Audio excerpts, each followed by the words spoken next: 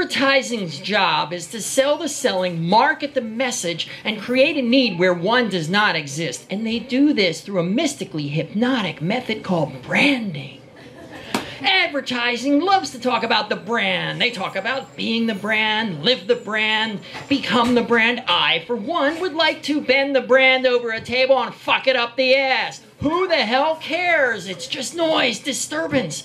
But a brand, it's a construct so perfectly vacant as to be the ultimate canvas for advertising. You see, a business, sad and desperate, comes to the agency and fairly dumps a box of broken, half-assembled parts and springs and ideas on a conference room table, and the agency intones, "It is okay.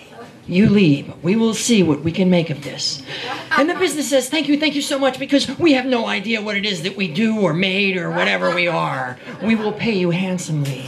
And then the wizards of marketing, copywriting, strategy, design, and pulling shit out of their asses assemble, colorize, recapitulate, transmographize, and otherwise invent a brand. This is the most creative thing business ever does. Forget about product development, industrial design, bleeding edge technology. A phone is always a phone. A car, soda, soap, a brand.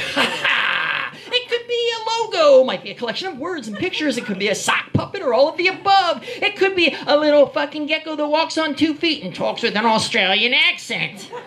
From concept to commercial, tens of millions, hundreds of billions, to say anything that sells something. Add up all the brain power and money spent and you could feed the entire fucking planet for the rest of the century and still have enough left to put every child in college. It's slick, unctuous, slippery. You don't even know what you want or need as they slip it in surreptitiously before you can identify what you're watching to who they're selling.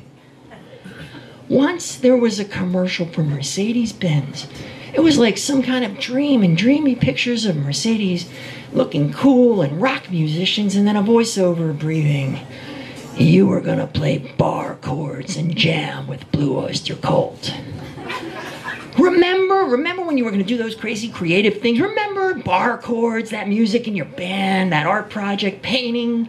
You were gonna, well, don't sweat it. It's not those difficult bar chords anymore. Yeah, we know what you were going to do, but that's over now. Now you can buy things, material, concrete things just for you. That's the need that doesn't exist. You didn't want a Mercedes. Little blip on our radar of awareness festers to distraction, then becomes desire because we don't have enough, are not enough, and gotta fill that God-shaped hole in our souls. And the brand lives in our minds and hides in our lives. And everywhere you look, everywhere you turn, the world is one massive marketing communications machine.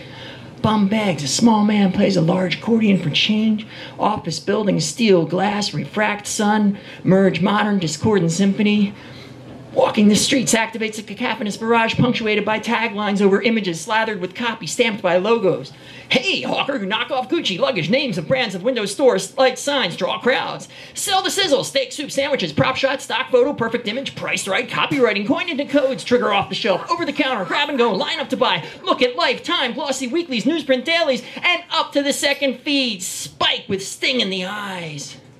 This American life, a giant tumbling combine pulls every direction, subsumes resistance, masses powerless. The yawning want of desire sucks and sucks and sucks, and we want and we want and we never, ever, ever get. Right.